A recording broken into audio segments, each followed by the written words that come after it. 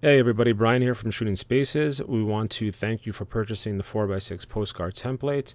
If you have already purchased the 8.5x11 flyer postcard and watched the video, this is very similar, but in case you have not purchased that, I'm going to make this quick video tutorial just to show you how to update and adjust the different layers in this Photoshop template. First thing I want to show you though is included in your purchase is a little text document that has links to all the fonts necessary for this Photoshop file. So if you do not have some of the fonts, and if you don't, a warning will pop up when you open the Photoshop file. Just go to these links, download all the fonts, and you can install them into your operating system. Obviously refer to your own operating system for the best way to do that, which is probably a simple Google search. But download all the files, restart Photoshop if you need to, and open this up and you should be all set. First thing we're going to do is open up. We have 4 different layers that you want to touch. This background layer underneath, you're not going to touch that. That's all the design elements. But each of the red, orange, green, and blue layers are where you're going to adjust, and each one is for different parts of this postcard. So the first one is the logo. If we open up that folder, you see we have the logo layer there.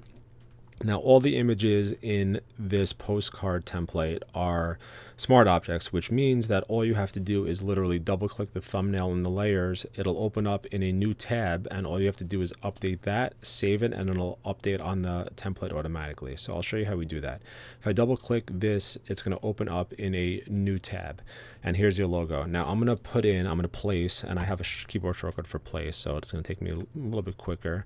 A Shooting Spaces logo, which I prepared beforehand. I'm going to pop that in, bring it up a little bit, and hit it in there. Now I'm going to, just for organizational purposes, I'm going to delete the original layer that was in there. And then all you have to do is save it, which is Apple S on a Mac. I'm guessing Control S on a PC. Save it and close that window, and you see it's updated. Now I enlarged it and I made it too big. So I'm going to go back in there. I'm going to bring it down a little bit and just bring it up a little bit. I can probably just bring it up a little bit and save it, and there we go. Looks much better. Still not centered, but it looks better. That should be good. Okay, looks great. Logo is done. I usually suggest putting in the agent or the realtor's logo in there for their own branding. Next is the text layers. This is going to be to adjust all the text on this template. First one is the address. Pretty straightforward. Just to see how this works, you can just do 123 Main Street in Boston, or wherever your property is, and go from there. Next folder down is the price. And we broke down all the text into different folders to make it easier. So price starts from that you can just to whatever you want. Let's say we want to write in there asking. I'm gonna make it all caps. Asking 1.5 million. Let's say we're not asking that much. We're only asking 500,000. Pretty straightforward. You can adjust the different layers that way. Under that, in that folder, there's a background don't touch folder. That's the background for the pricing. So if there's any folders that say don't touch, leave those be, because they're not going to update anything. The next thing we're going to look at is features. So this is the title. If you don't want to call it features, if you want to call it something else, you know, includes or whatever you come up with, you can do it there. And then each one of these folders, 1 through 6, adjusts a different feature. Now in each folder you have the check mark.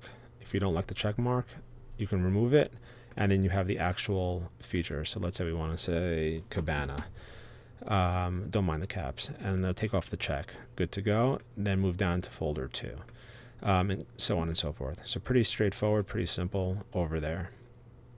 Next folder down is the little description we got over there. The perfect home to start a family, which is your headline, and then a little paragraph description. Let's say you don't like the, your new home to start a family, and you can just write something like, now because these 2 different colors, I'm going to adjust them each differently. You can write new to the market, and then something over here I'll be like just listed, something like that. Obviously that's kind of saying the same thing, but you can obviously just adjust to according to what you want to put in there. And then the description is a little paragraph you want to put in with a description of or features of the property. And then this little bar is that design element there. If you don't like that, you can adjust that. And then the last thing is call for an appointment underneath. So, and everything is on its own layer. If you don't like that calendar icon, you can pull it off. If you want to say text for an appointment, you can just change that there to text. And then obviously adjust your phone number accordingly. Pretty simple.